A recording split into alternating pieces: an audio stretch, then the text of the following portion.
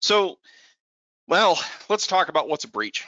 There's a progression from, we see something unusual, or this smells funny, or I just got an unusual email. Those are indicators to, yes, confirmed, that's unauthorized activity, which we'd probably call an event, to a meaningful negative business impact to your organization.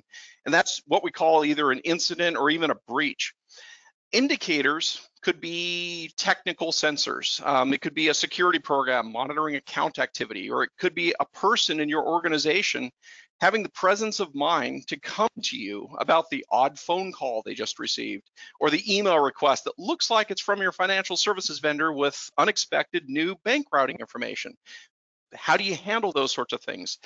Your IT environment includes the tools, the people, and the processes that together make up your security culture. Indicators can come from any of them. When an indicator pops up, it needs to be investigated and validated, or at least you can choose which ones need to be investigated and validated. Is it a real threat, or is it just unusual activity that doesn't fit the normal pattern, but it's still okay, that's acceptable? And if it's real, then for shorthand, let's call that an event. So a threat actor interacted somehow with your environment, your tools, your people, or your business processes.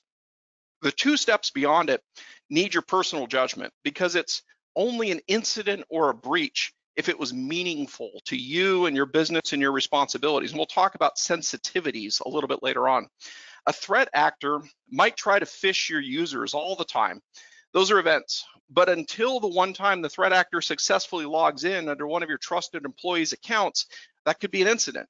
And if that incident compromises confidentiality, integrity, or availability, and I'll explain what those mean, then let's use the term breach for that.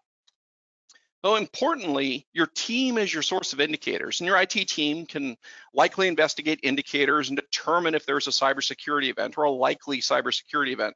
And then you as a business executive determine if the event was meaningful or significant or compromised asset sensitivity. Importantly, indicators don't equal events. Events don't equal incidents. Incidents don't equal breaches. But there's a progression from we've detected something unusual, we've investigated it. Yes, it really did happen. Now it's significant to the business. It actually compromised something important. It's all a business risk and impact decision, and your determination might be partially prescribed by your regulatory environment and the contracts that you operate within, which is why it makes sense to think about this ahead of time. And I'll give you some takeaway examples of how to categorize sensitivity and impacts a little bit later on.